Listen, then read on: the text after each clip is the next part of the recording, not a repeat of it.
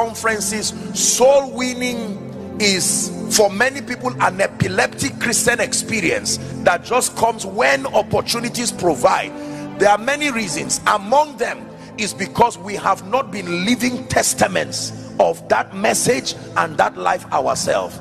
Because the way God structured impact is that when anything blesses you, you automatically lose the ability to keep quiet.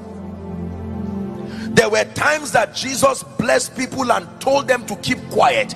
They were too grateful to keep quiet. So your silence and your inertia as far as reaching out is more than a demonic issue.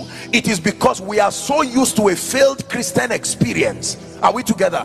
That our Christian experience has become a plethora, a repetition of failure, to a point that we've just camped around the religiosity, but we love people too much to bring them into this our whatever it is that does not work. So we would rather talk to them about something else, but not Jesus.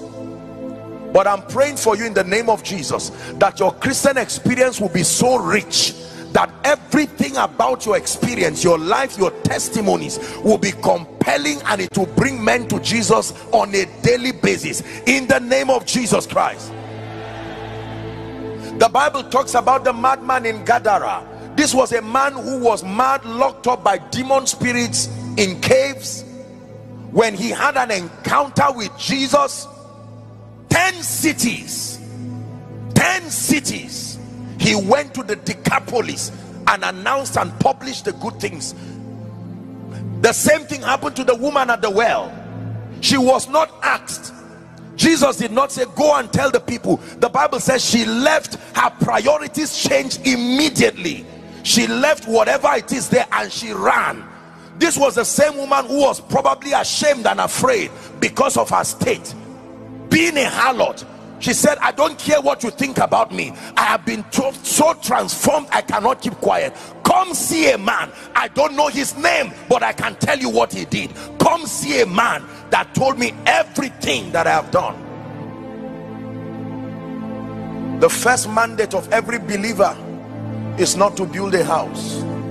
The first mandate is not to have children. The first mandate is not even to be a preacher. The first mandate is not to be a businessman. Please listen carefully. Believers need a new superior spiritual reorientation to understand the priorities of God. You see, let me tell you, the reason why it looks like God has so lavishly invested upon others and has seemed to leave others is not because there are any prejudices or biases with God. It is because others have plunged more accurately into the heart of his program. Hallelujah. Yes. In order of priority, establishing the lordship of Christ in the hearts of men.